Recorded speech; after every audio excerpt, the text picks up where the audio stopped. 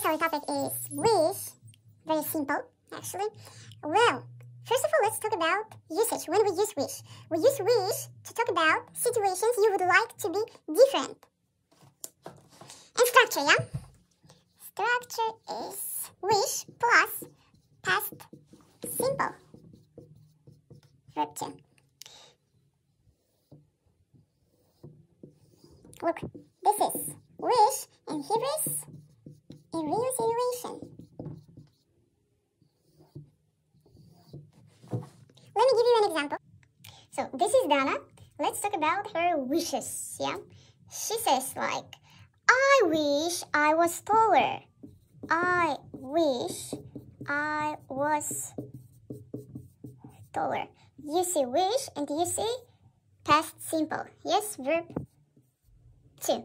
So in real situation, it means she is not very tall or even short, yeah? That's why in her dream, she wants to be taller. So in real situation, she isn't very tall. And she says, I wish I could fly. Wish is here and could, verb 2, can, could, yes? But in real situation, she can't fly. She doesn't have any wings.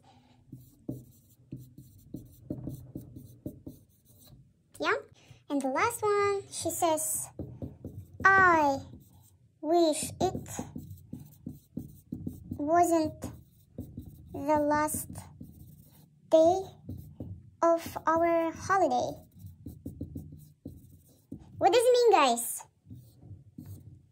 It means that's in real situation, that's the exactly last day of their holiday, yeah? It is the last day of their holiday. That's it, guys. That's wish. What would you like in your dreams? And that's a real situation, which is different. Well, guys, I want you to practice all this stuff with wish. That's why I'm going to give you some sentences. You should complete the sentences. Well, the first one would be an example. For example, I wish I blah, blah, blah, not be afraid of spiders. Spiders. Okay, here is not be. Actually, we have only two options. Yeah? For be was or were. So with I, we use, of course, was, yeah? He, she, it, was. Where, you, we, they. So here should be was, because of not, wasn't afraid of spiders. Okay?